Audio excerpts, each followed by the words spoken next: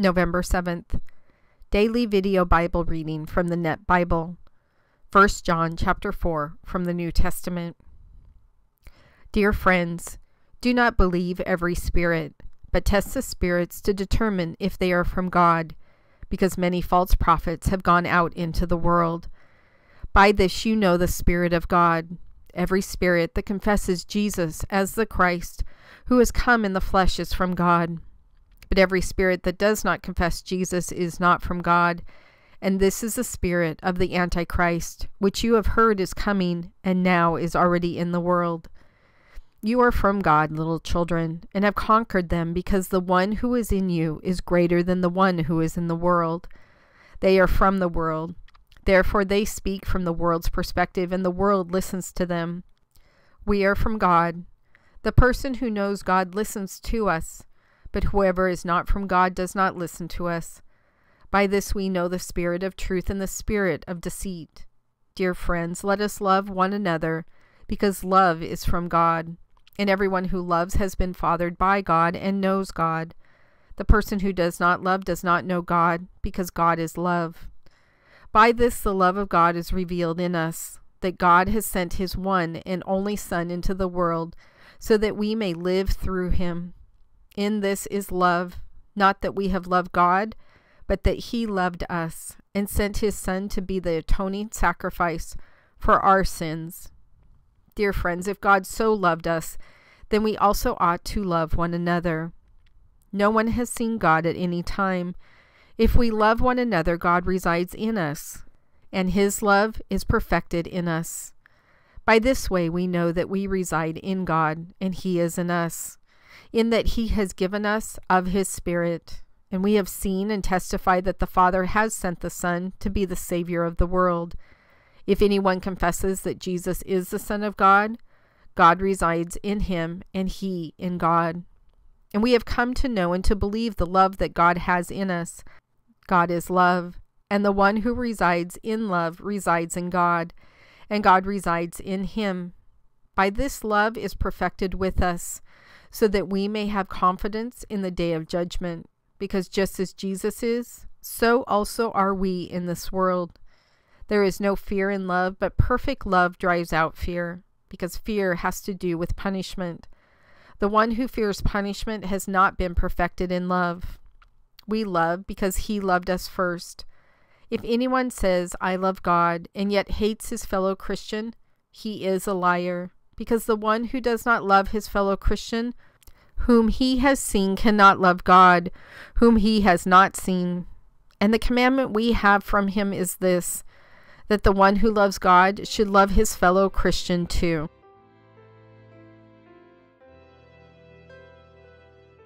God, part of knowing the difference between a spirit sent by you or of you and a spirit of the devil, or who's being controlled by the devil, is many things, as John is talking about here. And one of the things that we know is also discernment, understanding the knowledge, extracting information from your word, and then also how to use it. And I've been thinking a lot about this. How do we use the word of God, especially in being disciples and sharing your word, your gospel with other people? And I watch a lot of people, myself included, dilute your word to not scare other people. I'm just being honest, but we do that. We do that in church sermons. We do that by Christian books. We do that in the music. We do that in talking to other people. And there is so many amazing things about you to talk about. Things you've done in my life, changes you've made in my life, roads you've sent me down on, at times you've swooped in and saved me from so many things that I got into, the mess I created. You've gone in and saved me from those things. You've taught me lessons. There's so many things that I get to talk about that you've done in my life. But I think, and I could be wrong, but I think we are doing people a disservice by diluting the power and the strength and the honesty of what you've asked us to do. Yes, you very clearly do all of those things for us, and then some. And I do know sharing that with other people is one of the best ways for them to start learning about the good news. But the life you have called us to is hard and difficult and a very, very thin road. The road is not wide. It's not something that everyone will be able to walk on. It is a hard path. And granted, you make it easier because you give us strength and you empower us and you give us the desire to do what pleases you. And I also realize in sharing the gospel with other people, it's not like the first time we meet somebody, we tell them everything. We don't want to overwhelm them. But I think we miss the mark in understanding that it's your timing and your choice having to do with that person's salvation. That I'm pretty sure, in fact, I'm absolutely sure, that if I told them everything there was in the Bible and they freaked out, that still in your time and in your way, their salvation would come if that was your choice. Because you are sovereign. You are in charge of everything. Now, that discernment comes in from the opportunity of reading a person, understanding where they're at, how much they can hear. It's not like you start off a kindergarten child explaining to them chemistry and biology and geometry, right? We have to start somewhere with small steps. But once a person gets to that point of no longer being a child, and you talk about this a lot in the Bible about children needing milk. You know, they need those comforting messages, the love of God. They need to understand those things about you. But then as they grow up, as they start to understand this path with you, then they need meat. They no longer need milk. And one of the biggest things that you fuss about in the Bible is people keep wanting milk. They don't ever want to grow in that relationship. And I think growing in that relationship also requires responsibility on the part of all people who are called to be disciples, to tell others about you. It is our responsibility to be clear about this hard path. I no longer want to dilute the message of you, God. Of course, with discernment, share it in the right way with new believers or people who aren't yet believers. But as people grow in your faith, I also want to be really clear with them. There is a path that you expect us to follow. There is a way of doing things. I just had a conversation with a friend. He's like, I really don't know what God wants me to do. Sorry, you're actually lying. The Bible is very clear about what God expects you to do.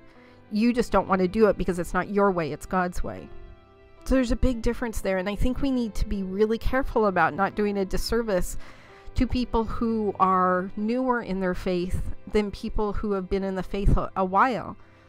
To be really clear with them, to be really frank with them, to be frank with them when we explain what you expect of people, when we show them those truths in the Bible.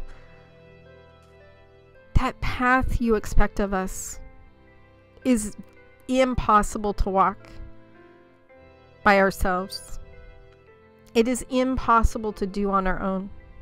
The only way we can walk that path is with you, God. And too often we're too independent, or we want to be in control, or we want to do it our way. Nope. The only way that we can continue that relationship and grow and walk down that path that you expect us to is with you.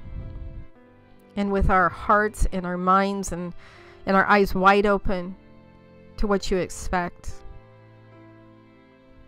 God, I do realize that if we told people the first couple times they were even hearing about you, that hard road that you expect us to walk, I do know that it would scare people from probably talking to us again. And that's where you expect us to have that discernment of what to say and what not to say. But God, I also just pray today for strength, that as we get into those relationships, that we don't hold back the truth because we're fearful of what people will think. We have to remember that you're in charge, and you're in charge of that person's salvation. And if they're part of your elect, you'll make sure that they are part of the elect. You'll make sure that they walk that path that you expect them to walk. You've promised as much in the Bible. Allow us strength to not make discipleship about us. Provide us strength so that discipleship is all about you, God, and knowing that your sovereignty reigns.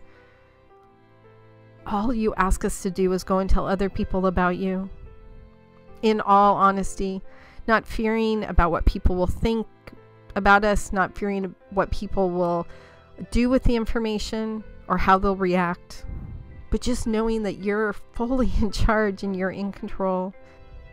And as you say in John 15:16, that you choose us. We don't choose you. That you are our Lord and our Savior, sovereign over everything. In your Son's name, the true good news, I pray. Amen.